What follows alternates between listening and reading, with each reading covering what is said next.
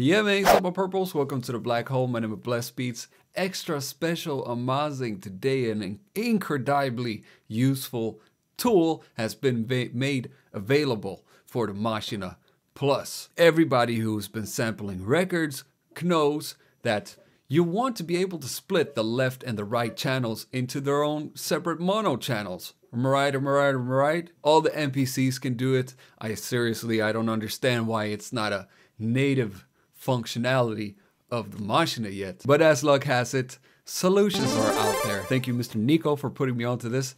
Have a look here. I'll put this link in the description. Samples to mono. There's already a reactor ensemble that does this, but it didn't work on the Maschine Plus. Now, my boy Bri-Fi right here has converted it so it works for that. Just download that. Little Santa Nicc, can you see my neck? No. Put your Maschine into storage mode. Make sure you got your file downloaded right about around there. Navigate to native instruments, user content, and drop it into there. It did not work putting it into the reactor folder, but that's all you need to do. Make sure you ejaculate it. Disconnect it. And now let's see if we can find it. I'm gonna load up here an example where I hard panned the sound to the left and the right just to see if we can get this ensemble to work.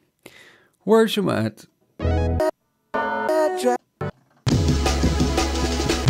If you listen carefully there, you would hear that some of the sounds were hard panned to the left and other sounds were hard panned to the right.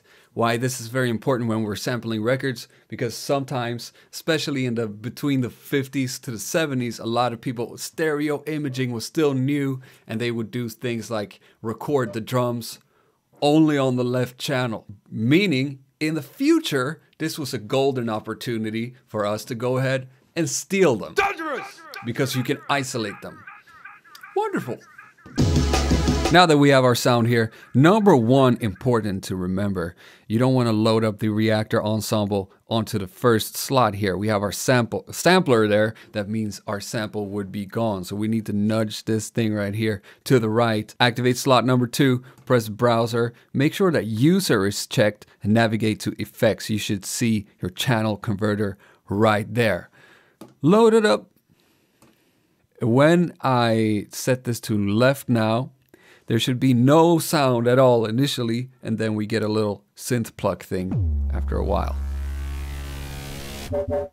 Oh well, there's a couple things. Totally isolated. Now on my right channel, if I change this to right,